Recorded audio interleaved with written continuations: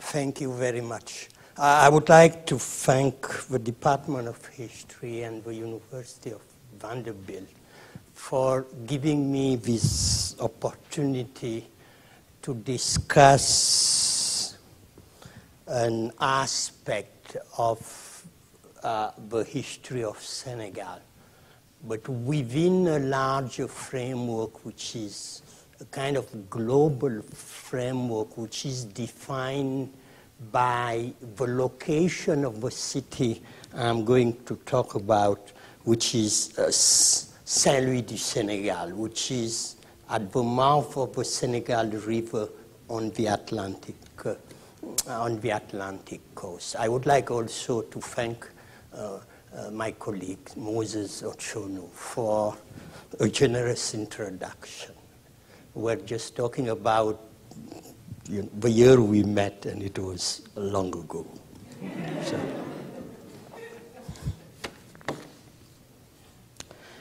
In February 2008, the then Archbishop of Canterbury, Rowan Williams, delivered an address on the controversial subject of Islam in English law.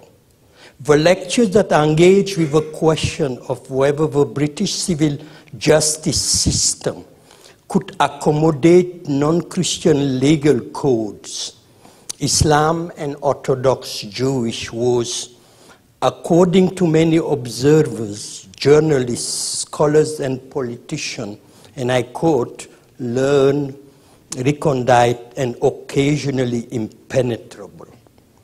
Needless to say, the outrage was not occasioned by Williams' mention on Orthodox Jewish law. For the purpose of public discussion, it was the word Sharia that was radioactive. The difficult question was, can Islamic civilization mesh with the Western world?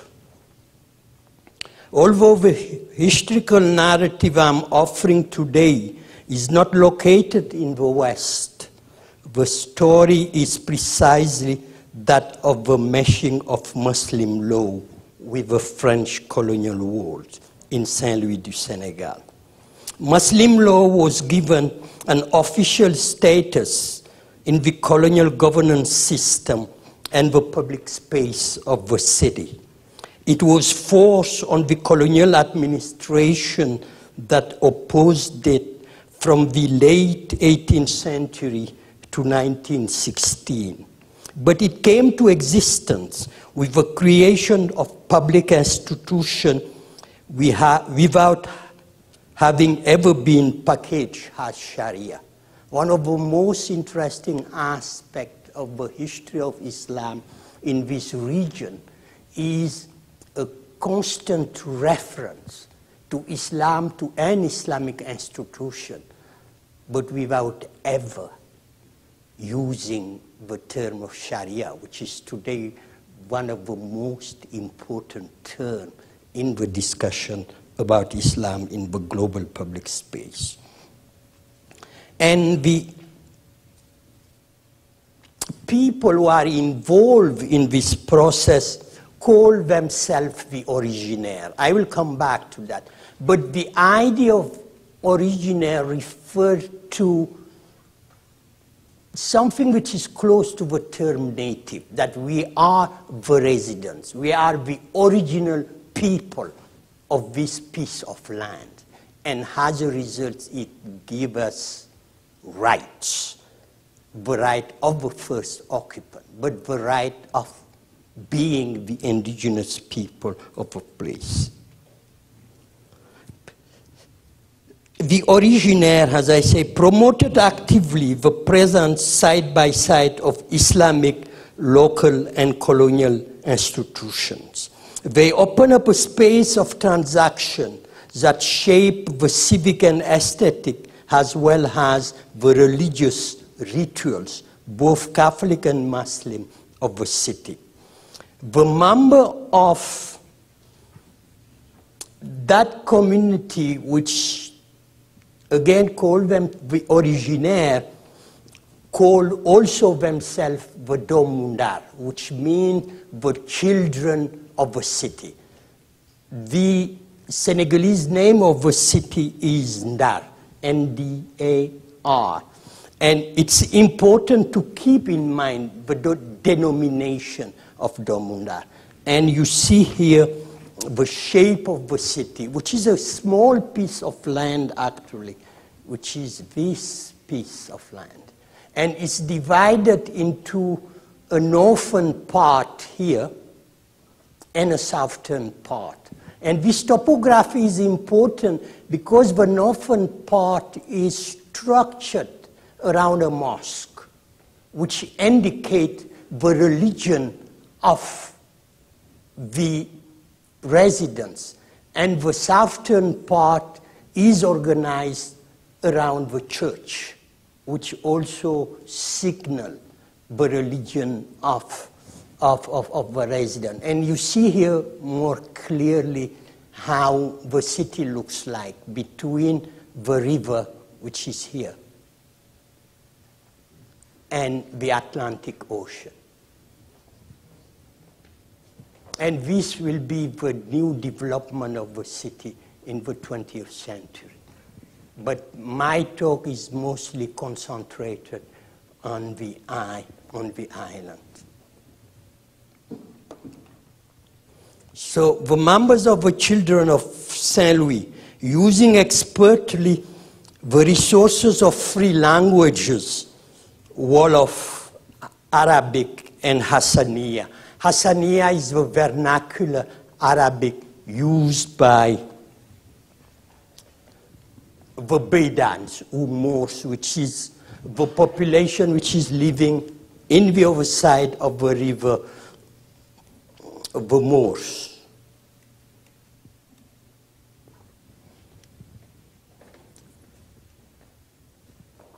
So the Arabic vernacular of Mauritania is called Hassaniya. And this is a language which was also the language of the inhabitants of Saint Louis. So it's very important to keep in mind this, traveling between three languages, because the traveling between three languages is also a traveling between three worlds. And the way in which those three words would be articulated with the French word become one of the most important challenges, but also the encounter base in which the inhabitants of this city will reinvent themselves from roughly the French Revolution to World War I. So what I'm interested in is how, using actually those three languages, they constituted a moral community with a culture that drew not only on Islamic religious idea, but also on the political, economic, and social right conferred on them by their citizen status.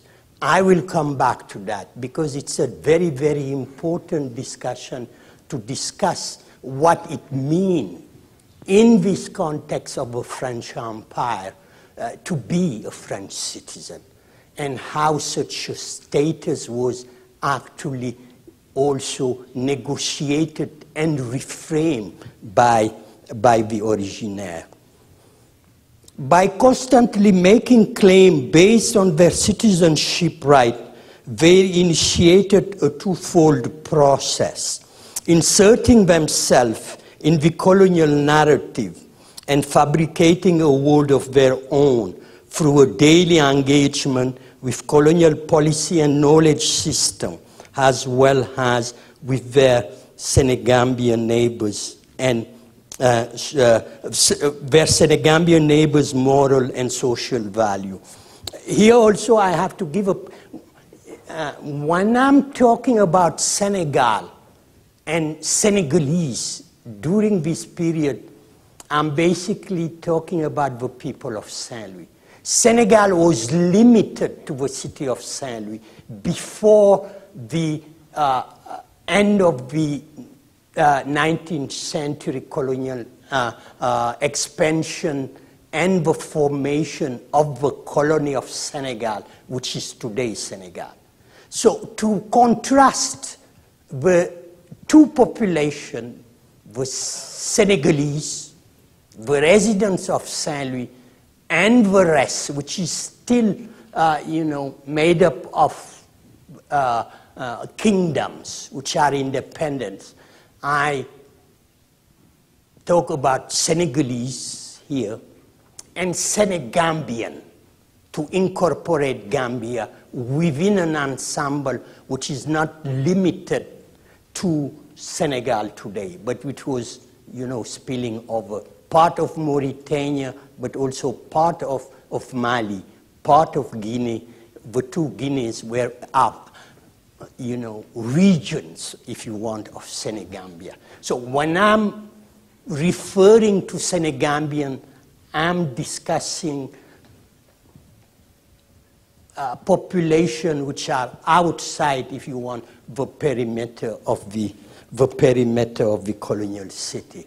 So what is important to keep in mind in the discussion I'm presenting is that the originaire, the inhabitant of Saint Louis, was defining themselves not only in contrast with the French, but they were also defining themselves in contrast with the Senegambian. They were speaking the same language, they have the same religion, but their view of their neighbors were inflicted by the French view. They believed that they were different.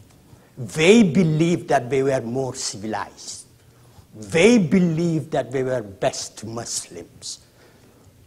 And this is very important to keep in mind. It's actually what made this country a country where you have on one hand the idea of a kind of homogeneity. But at the same time, what you see is actually the existence of two different cultures. The culture of the Atlantic enclaves, and cities. Saint Louis became an important city with residents granted citizenship, as I say, I will come back to that, in the context of the French Revolution. Gorée of Dakar became also a commune in the French parlance, which is a city with citizens. In 1840, this small city, which is my hometown, they became also French citizens in 1880. And the last city where the population was granted citizenship is Dakar in 1888. So, and they constituted what is known as the four communes of Senegal. And their citizenship is very important to understand the process through which they invented themselves. So in this presentation, I'm revisiting the discussion about the space of maneuver left to colonial subject in imperial design, territorial, ideological, and epistemological. Were they capable of reframing by their action and reaction those global design, like the mission to civilize, deploying local histories and vernacular practices to contain and subvert colonial ethnography. In the case of Senegal in particular, the four communes which are presented earlier, the Muslims took advantage of the tension provoked by the clash between the colonial administration and the Catholic clergy opposed understanding of a mission to civilize. I think we could discuss it in the Q&A, what I call the different approaches to the mission to civilize. So in doing so, I'm considering the early literature on the French policy of assimilation, and the critical book was published in '62 by Michael Crowder, Senegal, a study of the French policy of assimilation. So I'm considering that literature to the recent debate on empire. Partha Chatterjee, for example, in The Nation and its Fragment, Colonial and Post-Colonial Histories, argues that at the heart of colonialism is the rule of difference that creates a binary split into colonizer and colonized. He insists on the inferiority and inequality of the latter. Fred Cooper, on the other side, in Colonialism in Question, considered that it's more useful to emphasize the politics of difference instead of the rule of difference, for the meaning of difference were always contested and rarely stable. As broad comparative studies suggest, as he insists, all empire in one way or another had articulated difference with incorporation. The politics of colonial difference was expressed in dual structure for the governance of European and native that often includes separate legal codes and court of law, the exclusion of the native from the democratic politics of a metropole, as well as the effort to segregate space and regulate sexual relations between the two groups. In the case of the originaire, this is what Mahmoud Mamdani called the bifurcation, the colonial bifurcation. But in the case of the originaire, colonial governance did not always imply discrimination and binary split. It's just that different people should be ruled differently. And this is, if you want, the basis on which the community of Saint Louis will be formed. The idea that they are different, but in a space they are sharing with another community. And negotiating the administration of pluralism became basically the driver of the constitution of the community. The colonial space of Saint Louis was shaped by two global forces and their specific design. The Sahara-Sahelian world, which is along the Senegal River, that was the result of multiple intellectual, aesthetic, but also erotic and seductive tradition, borrowing from multiple cultures and languages. The Soninke language, which was spoken in this region,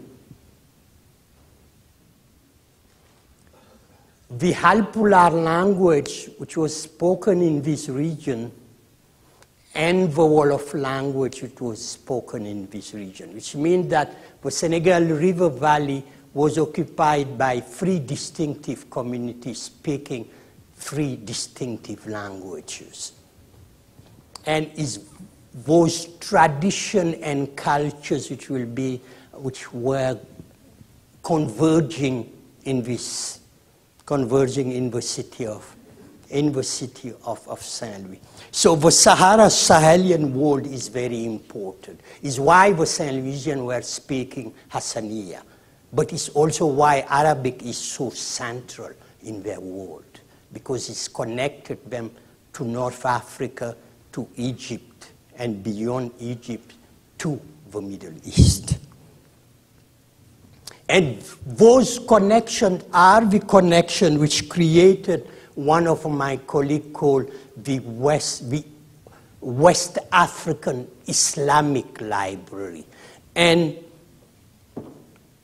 To understand such a library, we have to really go deep down into the ancient history of this region. It began probably long before the emergence of Ghana, but was consolidated by the Mali and the Songhai Kingdom and the pilgrimage to Mecca, to Kankou Musa and Askia Muhammad.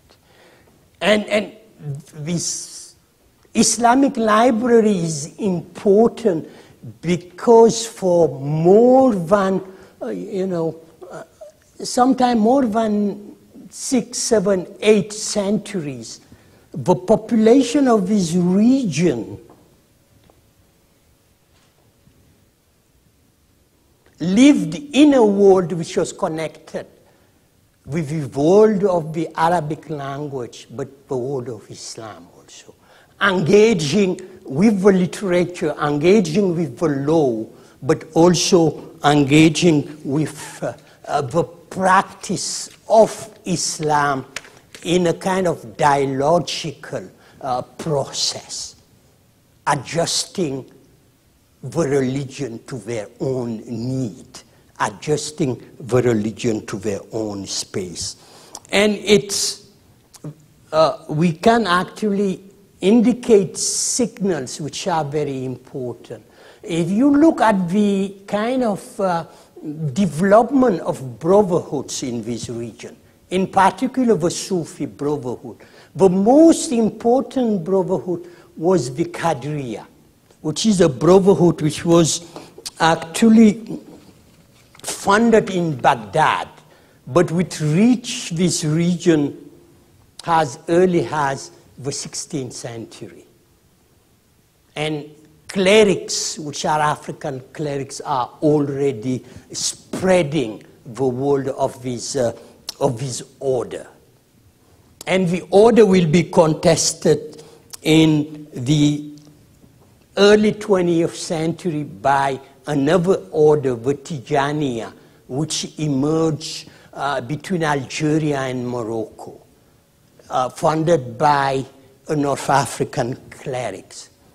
And the order will reach West Africa through a cleric born here who traveled all over West Africa, went to Mecca through the Sokoto Caliphate, came back in the early 1830s and began a jihad.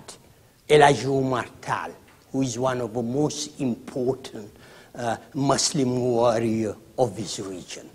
And Umar will spread the Tijaniya, and which will become the largest order still today in West Africa. And the last order is the first order which was created by black clerics. And this is also very important to keep in mind. The tension between an Islam which is still actually holding reference from the Arab world, and an Islam which claims an indigeneity, which is excluding relationship with the Arabs and not taking the Arab into account in their discussion about Islam. So, in addition to those religious, if you want, connection, you have also the ethnic connection, ethnic and cultural, and a tension, which is a tension of how Islam is received.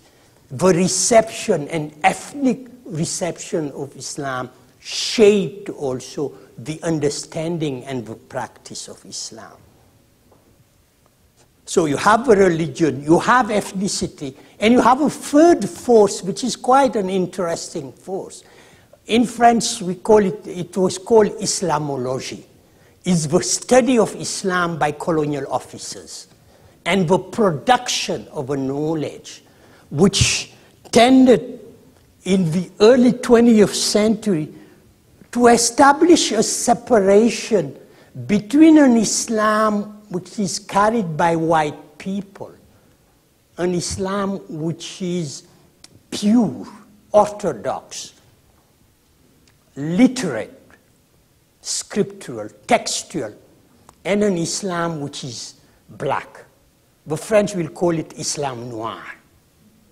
And that Islam noir is, of course, magical and imagistic. So the contrast is a contrast between a written religion, a doctrinal religion on one hand, and a religion which is imagistic. The script and the image presents actually the contrast between those practices. So that mixture which played a critical role also in shaping the identity of the people of Saint Louis. And the tension between those different, if you want, those different impulses. The impulse of Arabic literate, the impulse of Islam noir magical, but also the ethnic impulse, which is outside actually the perimeter of religion. And the last, if you want, driver into this discussion is the fact also that the colonial administration decided to use Arabic for administration. And the coupling of Arabic with administration, but also with the racialist conception of Islam noir, created, if you want, a kind of logic of separation, but also a logic of inclusion. If you want, this is the first global force shaped by local history which is impacting the space of Saint Louis. The second is the force of the French Atlantic world. And of course, I'm making this distinction between the Atlantic as a global force and the specific ways in which the French Atlantic was shaped. And it's defined by the politic of assimilation and the configuration of a colonial public space was shaped. Infrastructure and resources resulted from the conflict and cooperation between the originaire and the colonial administration. As an Atlantic enclave established in the early phase of the building of European empire, marked by the competition between Portuguese, Dutch, British, and the French, Saint Louis accumulated resources from different moments and operation of addition and subtraction. The two processes shaped a culture of transaction, whose lexicon was commerce and political negotiation, a culture which is a culture of enclaves. And in French, it's called une culture des comptoirs. And the idea of enclave is precisely showing the two forces, if you want, in contact, the internal force and the external forces. Saint Louis is the first French territorial stronghold in Africa and the oldest colonial city established by the French on the West African coast. It was established in 1659 on an island at the mouth of the Senegal River. The city was founded at the site of a non-permanent small fishing village settled by the Wolof people. With Gore, an island off the coast of the Cape Verde Peninsula, which was successfully occupied by the Portuguese and the Dutch before the French occupation in the 17th century, Saint Louis became in the 18th century a port city. An urban center whose development is largely influenced by the traffic of ideas, people and goods across the Atlantic as well as across the Sahara and the Senegambia hinterland. The territory on which the city was erected was not the product of conquest. Rather, it was a new settlement established according to a deliberate policy of colonial occupation devised at the moment of the competition for colonial territory. While Saint-Louis was occupied by the French monopoly Compagnie du Senegal, traders and sailors since the early years of the first decade of the 17th century, no permanent urban population stabilized on the island until the second half of the 18th century. Urbanization was in turn linked to the emergence of slave population who were at the forefront of the urban and cultural change processes. French inhabitants were few, and fewer still lived in Saint-Louis for their entire life. With time, two local groups eclipsed the European population in numbers. The Métis, which are the mixed blood people, and they will define themselves as Métis and are still now defined as Métis, which is the process of miscegenation.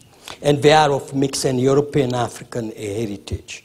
They were the children, grandchildren, and later descendants of unions between European men and local women.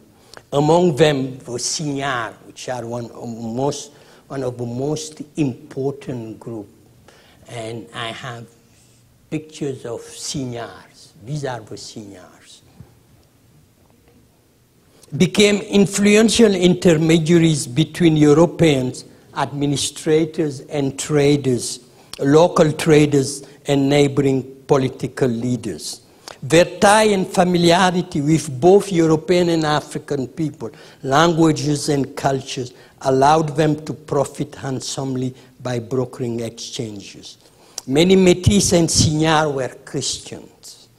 Because of their link with the French community, the colonial government granted them French citizenship and the right to vote. Another community made up the second prominent local group. The French, I talk about them, call them originaires. They call also themselves habitants, which is inhabitant. And they consider themselves, as I mentioned, as the first notable inhabitant of Saint-Louis. And I also mentioned that in Wolof, they call themselves Domundar, the children of Saint-Louis. And it's not only because of origin, but it's also signal a culture, which is their culture. Still today, they think that compared to other Senegalese, they are literate Muslim. And their relation is very important to that. So these are the Métis, who will play a central role in the economy and the politics of Saint-Louis. And they will constitute the group of the Métis with the Signars. And if you compare, this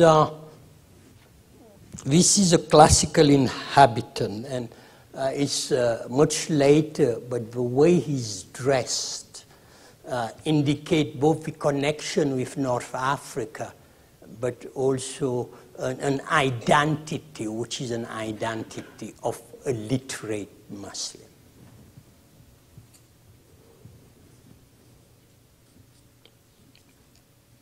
And this community will also be, members of this community will also be granted citizenship. And the granting of citizenship of the originaires who are Muslim will create a kind of situation which will be a very conflictual situation between the originaire and the colonial administration, in particular the judges, about the meaning of French citizenship. So it's really that world I'm trying to understand, and trying to understand it by looking not only at the politics in Saint-Louis, but also looking at at the political economy of this and the importance of trade and trading. And one thing which is quite important to underline is that despite the close tie with intimate knowledge of French colonial society, the colonial legal system and commercial practices, the originaire neither resisted nor collaborated with the French. They sought instead to figure out how they could benefit from the system, while at the same time maximizing their autonomy and promoting their own African Islamic culture. For example, they refused to submit to the French civil code. Many of them were patrons of Islamic Learning Center. Some were learned themselves. In the end, they drew on their multiple African and Islamic heritage, along with their understanding of French institutional and political infrastructure, the understanding of the Republican philosophy, to build a vibrant civic culture. And they had two opportunities, if you want, to build that civic culture.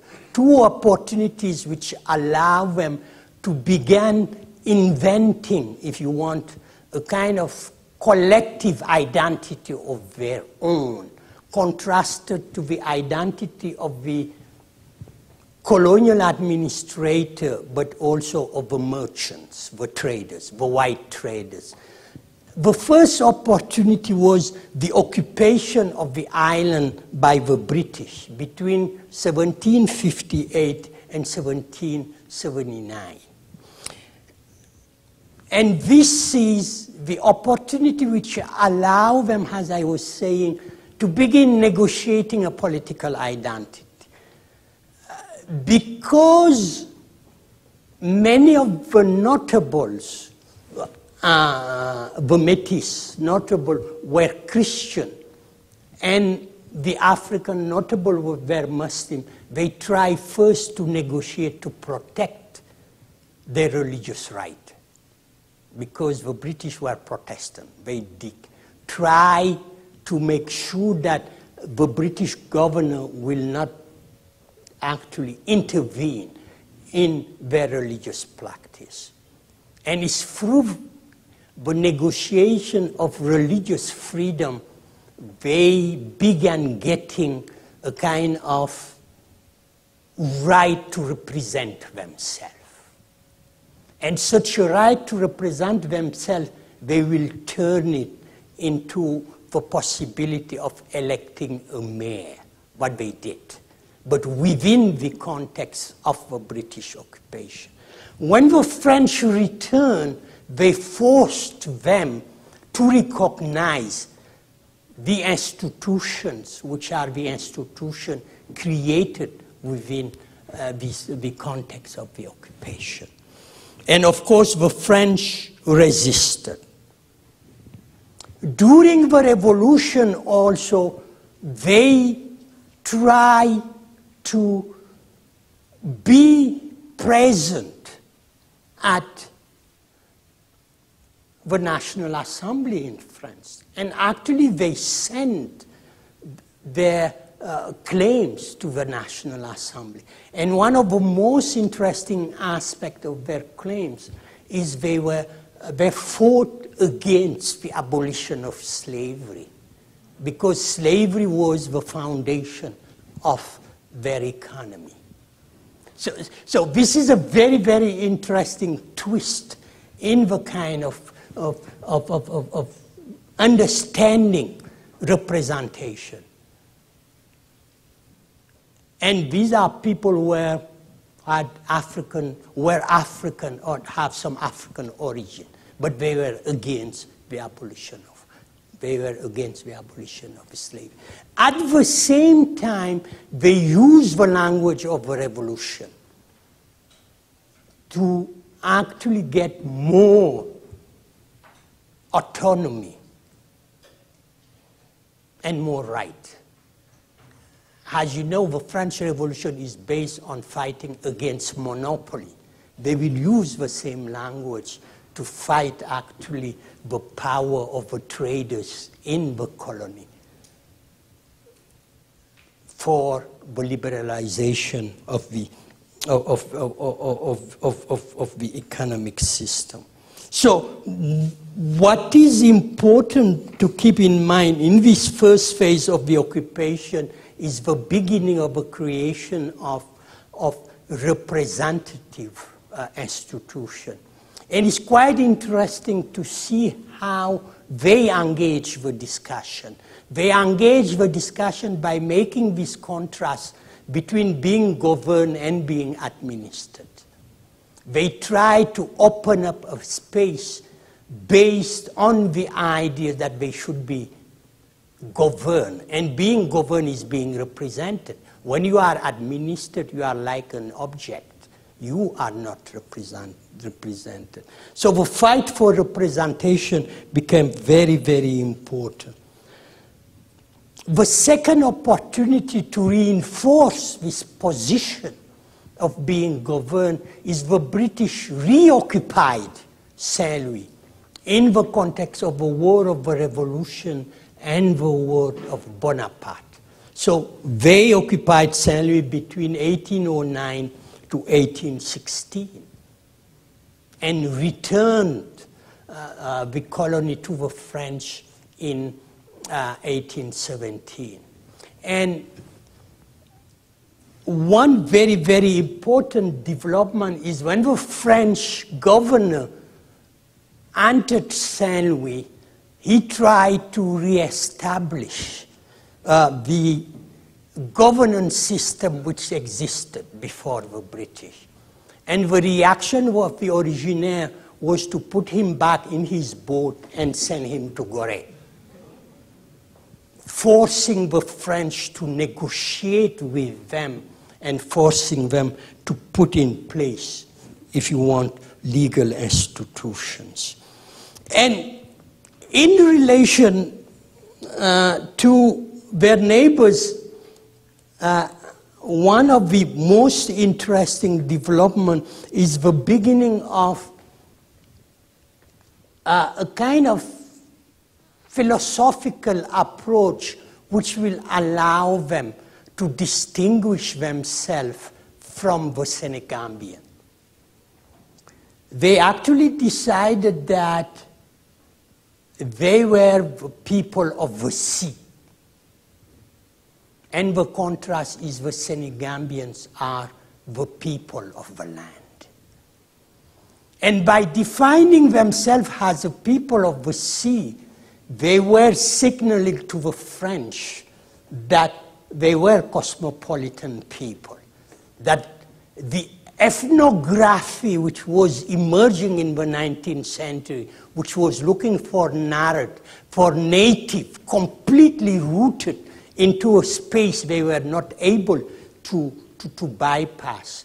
This originaire was telling them, we are cosmopolitan. We understand European cultures. We understand Muslim, Arab culture, but we understand our own culture. And this is what will allow them to open up a discussion which is an intellectual and philosophical discussion of the French, rejecting the French ethnography of these African tribes, rejecting the idea of Islam noir, and using Arabic as one of the most powerful weapons against the mission to civilize, by actually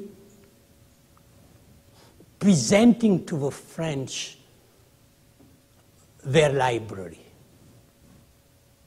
If the mission to civilize is based on identifying by barbarian, first as people without a script, they say, we have a script.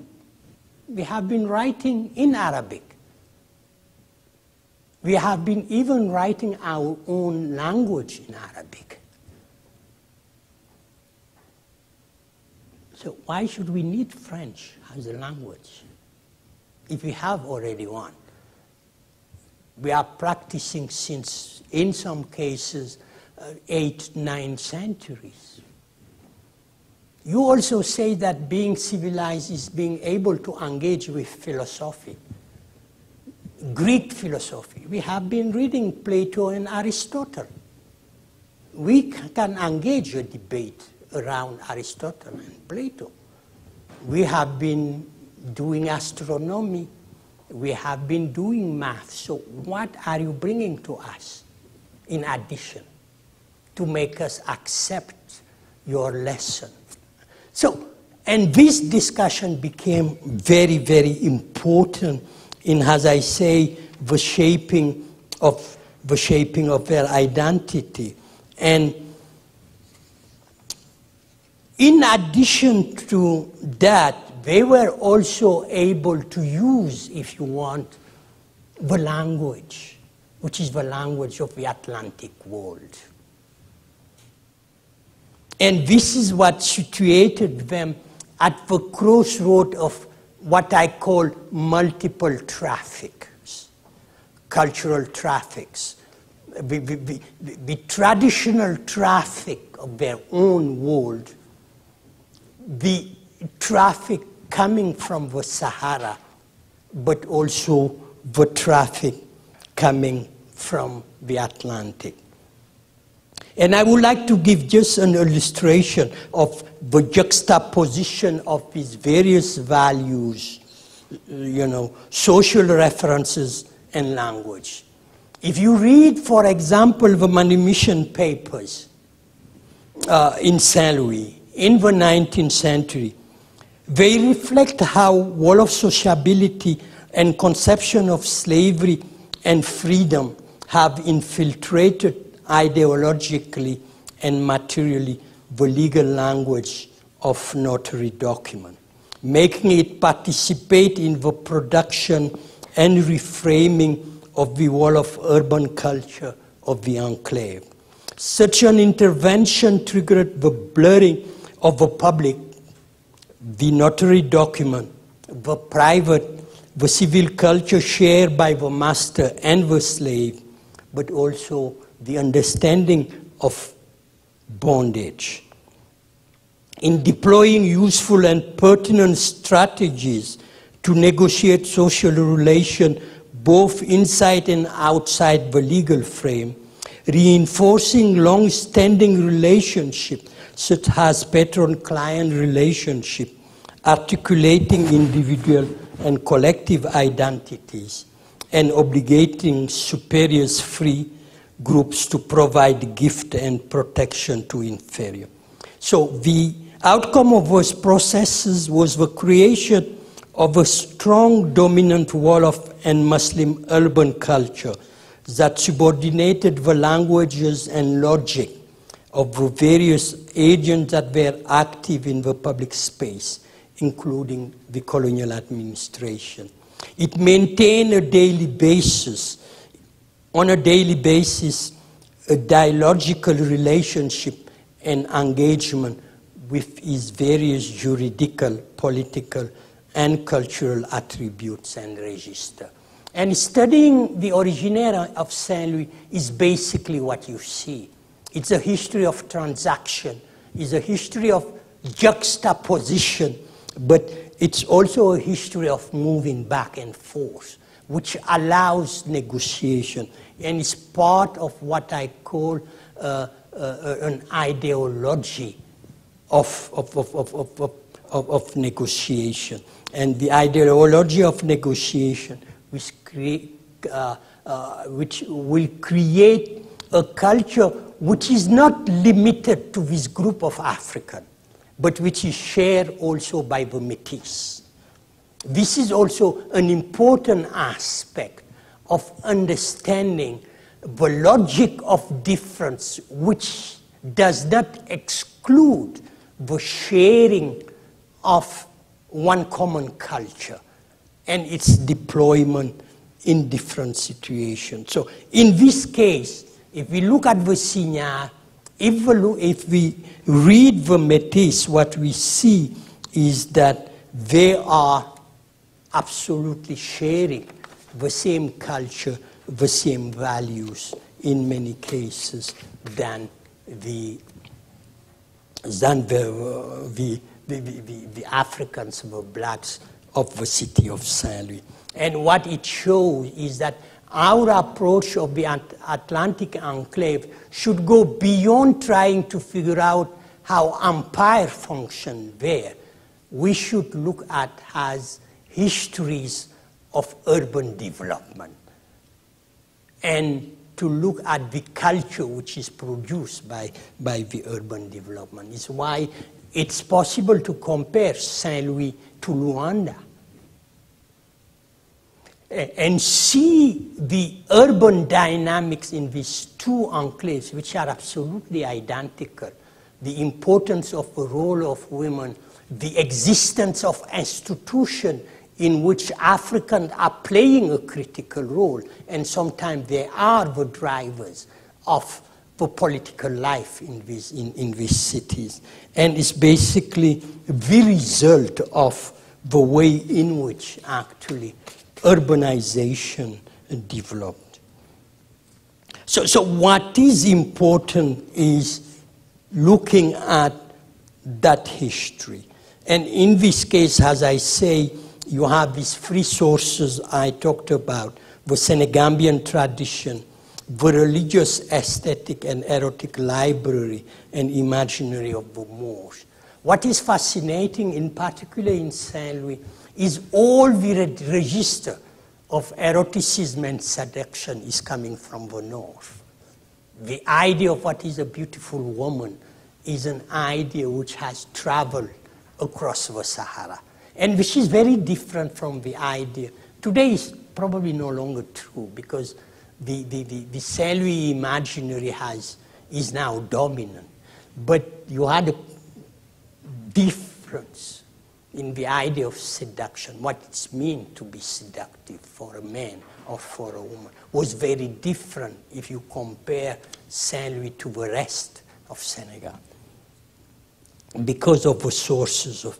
It's also very important to understand that the wealthiest traders of Saint Louis since the 19th century have been traveling to buy books, going to Jerusalem, going to Alexandria, going to Mecca from time to time. This is also an important aspect.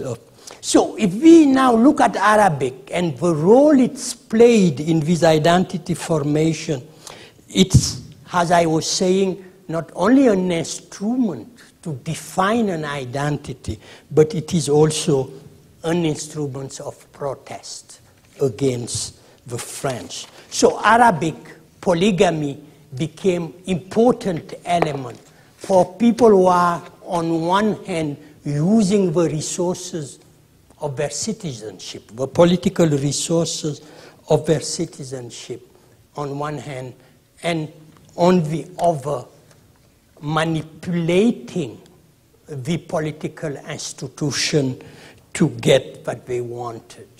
And they got what they wanted in the second half of the 19th century. In the second half of the 19th century, they forced the French to establish free institutions in the public space. In 1855, the French established 2 Muslim courts in Saint Louis.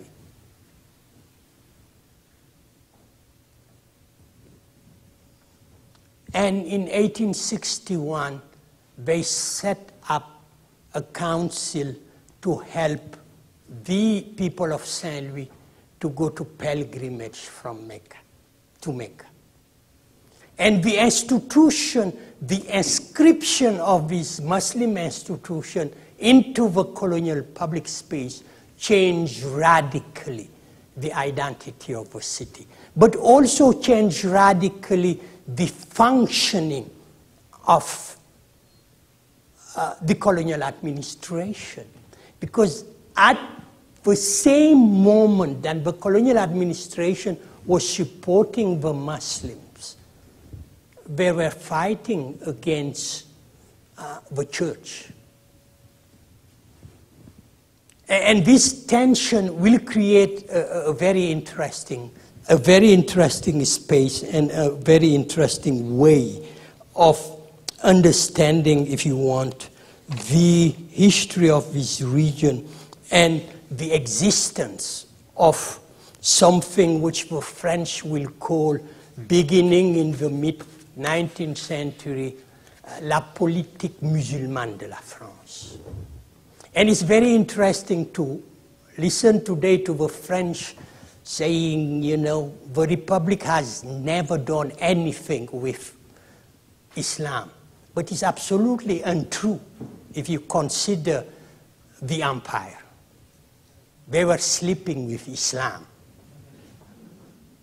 And the other very interesting thing is the two Muslim tribunals they created in 1857 will be abolished by the nationalist elite at independence. So it's very interesting to see that trajectory and try to understand it.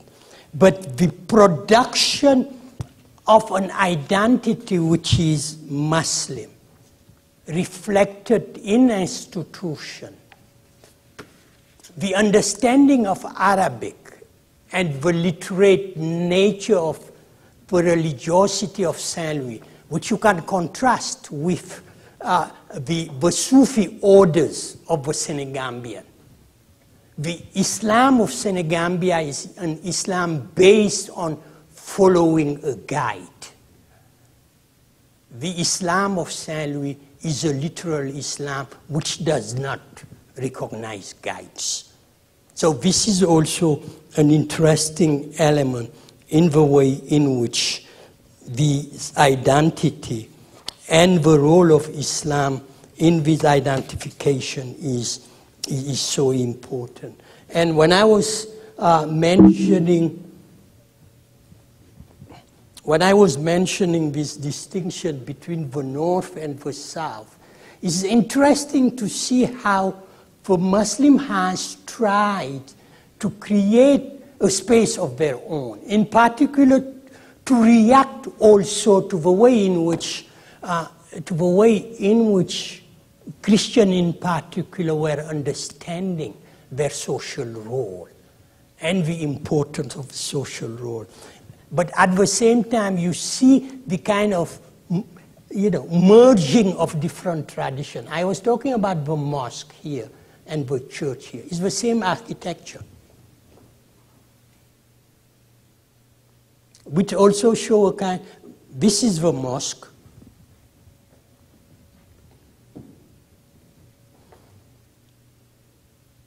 And this is the church. And this also signals a kind of common identity and common way of thinking about identity.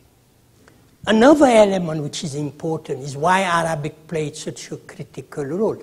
Politically, they actually express themselves through petition. One of the most striking elements of their political expression is they were so quick in sending petition to the administration. It seemed that they have been producing petition every week.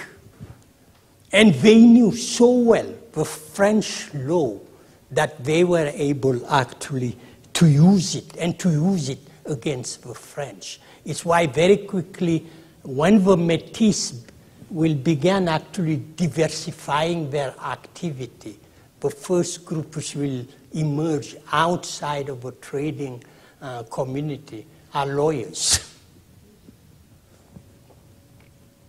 Are lawyers and some doctors. So, what I have been trying to show is, and it's really what interests me, is the logic of assimilation. Should be read differently.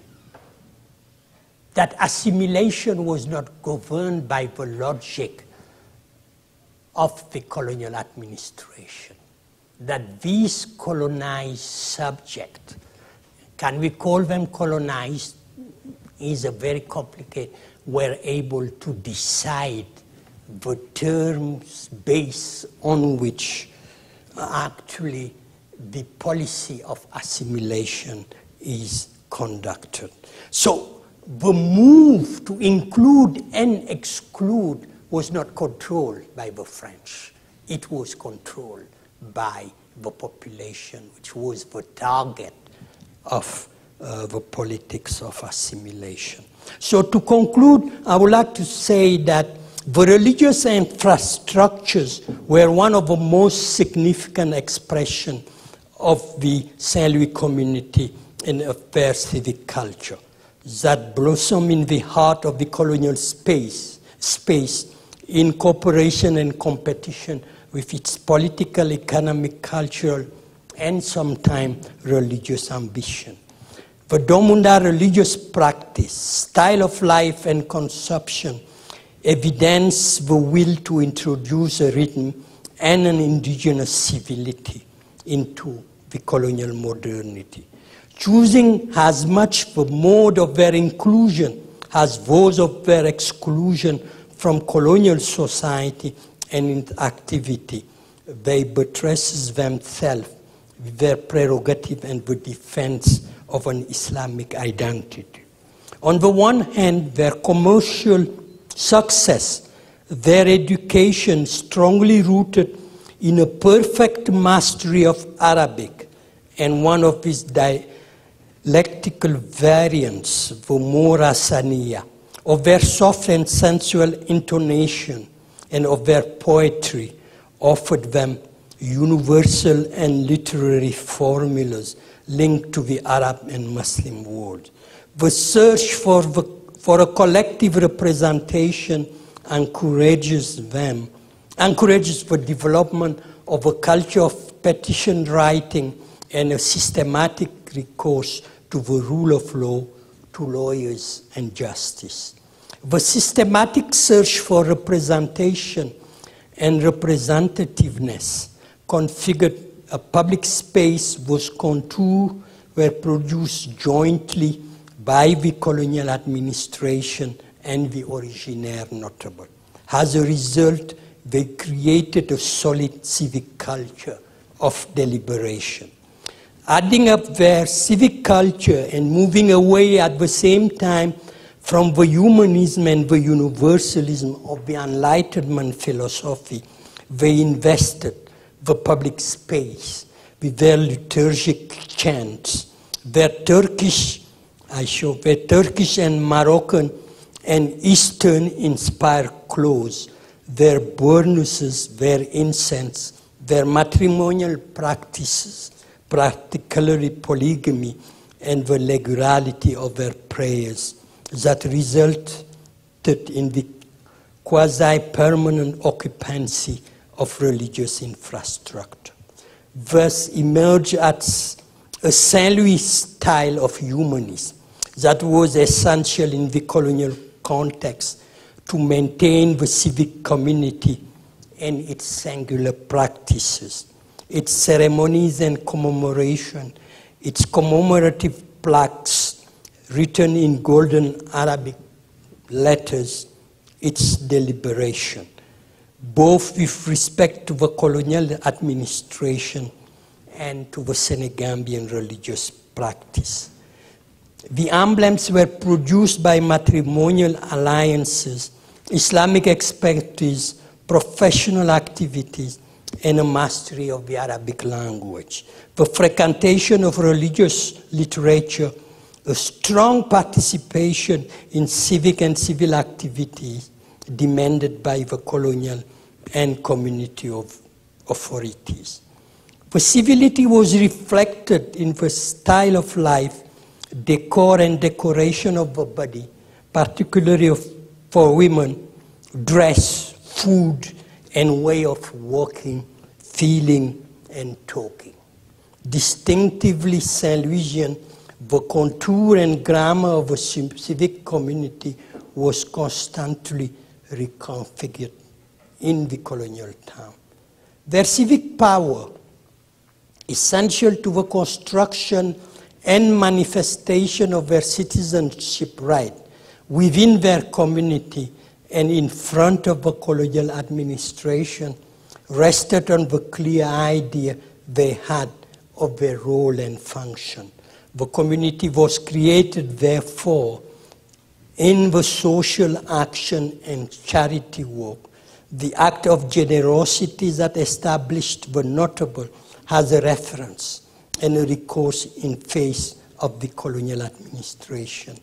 In competition with Christian philanthropy, the originaire notable imposed their civility as a pivotal organizing principle of the urban colonial society. The Abbé Boila violent recrimination and indictment of the island Catholic for appropriating not only the Muslim understanding and organization of baptismal ceremony and marriage, but their use of Islamic amulet as well attest of the existence of this common culture. Thank you.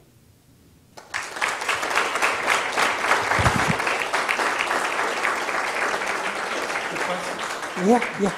Okay, we have time for just a few questions for Professor Diop before we adjourn to our reception. So are there any questions out there?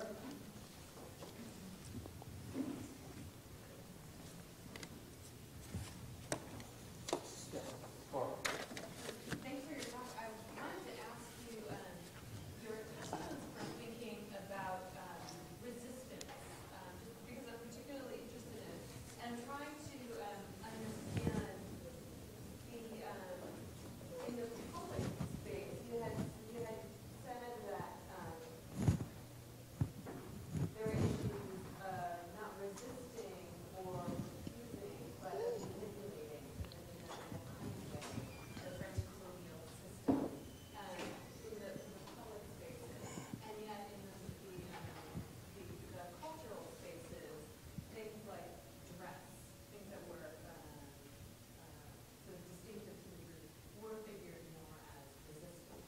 So I'm trying to understand how to think about manipulation as in one sphere as opposed to resistance to colonial administration in other spheres, just in fragmenting and thinking about how do you use So actually manipulation is a form of resistance. It's a way of using the force of your adversary to open up a space of their own. What is interesting in this situation is why I don't use the term of resistance. It's much more a logic of transaction. And that logic of transaction enabled the originaire to negotiate when they don't have any other choice or to do something else. And in the case, if you want, one way for them of resisting the civil code was that. I didn't dwell on that, but it's interesting to understand the legal system of citizenship in France. Citizenship is granted to an individual, not to a community. Citizenship was granted to the people of Saint Louis as a community, which is illegal. The second element, which is an important element, is that citizenship in France still today is based on the civil code. For a Muslim, one of the effects of accepting the civil code is actually excluding you from polygamy. You cannot be a French citizen and be a polygamist. It's the law. These people were Muslim. They don't want to be They wanted to keep their polygamy thing. And actually, it is possible to argue that they used polygamy to show the French that they were not of French culture.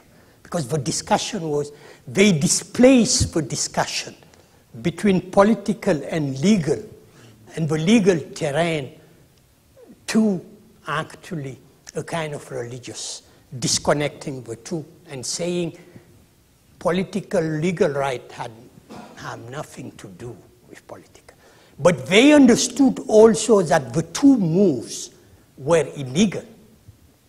So you have this situation in which the colonial administration who needed them, because they were granted citizenship basically on saying they helped the French. They paid the most important tax for a citizen, the blood tax. They fought for France. And they participated, which is true, in the French conquests of part of West Africa. But the colonial administration was saying, based on that, they are citizens. Until 1917, from the French Revolution to 1917, a generation of French magistrates kept saying they are not French citizens. But at the same time, the contradiction was they were voting. So when they were saying they are voting, but they are not citizen, but you cannot not be citizen and vote. So, and you have this tension which will be solved only in 1917 with the passing of a law illegally again at the National Assembly in France, giving them, granting them citizenship once for all. So it's why it's very hard to see where is the resistance. Because they are getting what they want. They wanted a Muslim court, they got it. They wanted to be outside the civil code, they got it. They wanted a committee to go to Mecca, helped by the administration, they got it. Actually, the committee exists still today. They got it. They didn't want the French to discuss or take care of civil matters. Senegal didn't have a civil code and a marriage code until 1974. So they were happy. Why should they resist? What they did was through petition, through creating their own aspect, and sometimes it's very interesting. You know, if you read John Iliff's book on the history of the African poor, he says he cannot find African philanthropic activities before colonization. And somehow the only way to deal with philanthropy in Africa is to look at the activity of the church. But in this case, precisely, philanthropy and social work was critical in maintaining and developing the civility of the four communes, but in also keeping the discussion with the French. And in 1914, they were able to elect a representative at the French National Assembly. And this also allowed them to be part of the system. They are not outside the system. They are part of a system. And what they are trying to find is a logic of their own. They are trying to be present in the colonial system, not to get outside of it. It's why it's very hard to say they resist. But they fight for their interests.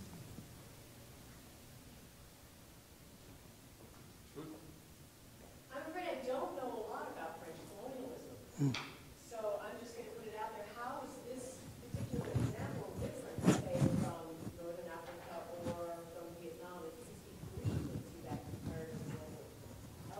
It's totally different. The policy in this region was inspired by the French policy in Algeria. The governor considered as the founder of modern Senegal is Faidherbe. And when Faidherbe arrived in this region, he's a French general. He speaks fluently Arabic.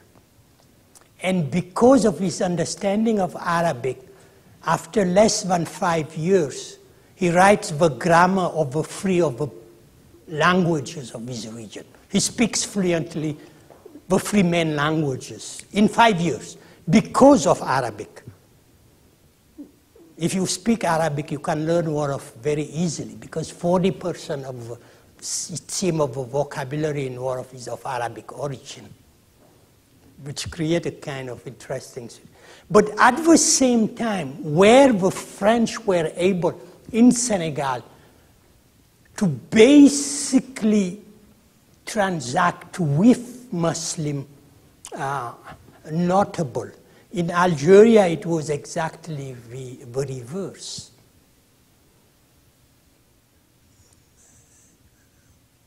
Islam was the element which distinguished radically the Algerian compared to the French. Is why at a point the French were forced to try to imagine an Algerian who was not French. And in some cases they denied citizenship to the Algerian on the basis of their religion. In this case, they went overboard. And this is the only case in the history of France. You have a small group in India, Pondicherry, which benefit, and they are Muslim also, which had the same status. It's the two cases different. And actually the difference also with Algeria, in particular for Saint Louis, is that Saint Louis is part of the old empire. It's not part of the 19th century empire, the colonial empire. It's part of the formation of the empire in the Americas. And it was treated as such. This is what defined, this space has a completely different space. Okay, we have time for one more question, or just go to the reception? That's all right. Yeah. I think keeping everybody from drinks and whatever. This is a fascinating, this whole idea of this transactional space on cultural and legal grounds in the development of this citizenship. But what about economic citizenship? Is there a unique story of economic rights in Saint Louis that we should be attuned to as well? Absolutely. The economy was said you have two phases between the 18th century and the end of the 19th century. A first phase where the economy is centered on actually slave traffic activities. Saint-Louisien, the colonial administration, the Company of Senegal, which is controlling the space, basically dealing with the Senegambian aristocrats, getting slaves and shipping them. And you have a second phase where, with the consolidation of the territorial expansion, you have an economy centered along the Senegal River, from the lower Senegal to upper Senegal. And this is where the Saint-Louisien will play a critical role. Because of their mastery of Arabic, because of their mastery of the languages of this region, and because of their relation with the Mauritanian, they will actually begin fighting to control the trade. In the early 19th century, the French traders tried to displace them. They allied with the Métis, in particular to be able to import product. They began fighting with them, and they won. The Arabic gum was the most important product at the end of slavery. And the other important product was paper. And this is one of the signals of the expansion of Islam, because copying was an important element. It was the only way to archive knowledge. So they controlled it, and they began amassing fortunes. Some of them, I studied one of them. Actually, his great-granddaughter is here, who accumulated wealth, unimaginable wealth. In the 19th century. He was born in 1840, died in 1910, went before the end of the 19th century, went 4 times to Mecca, used to go every year to buy books in Cairo, Alexandria, and Jerusalem. So some of them were very, very wealthy. And, you know, another one had the monopoly of importing tea in this region. And the Mauritanians, tea is central to the history of all this region. So they accumulated a lot of wealth, and they were able to resist also, you know, competing with the French. And it worked until, if you want, the change of the flux between the river, which is no longer playing an important role, and the western part, is the emergence of a new economy, which was based on groundnuts. And it displaced them. 2 things displaced them. One, the reorientation of the economy, and the second, which is very important, it was the cultural dimension of their success. They were part of the cultural complex of this region. And it's people who used to live along the river for 6 to 7 months and come back to Saint Louis. And usually they will have another wife at the where they are operating, which means that their kids went to school, French school, and they didn't have the culture of their fathers. And they were unable to take over. It was the end of the cultural transmission is also the end of their economy. But they were very, very powerful. And it's important to see today that, you know, their grand and great-grandkids has been fighting to actually bring back the memory of entrepreneurship of this group. But it's an entrepreneurship which lasted from the end of the 18th century to the end of the 19th century. So please join me in thanking Professor Diop.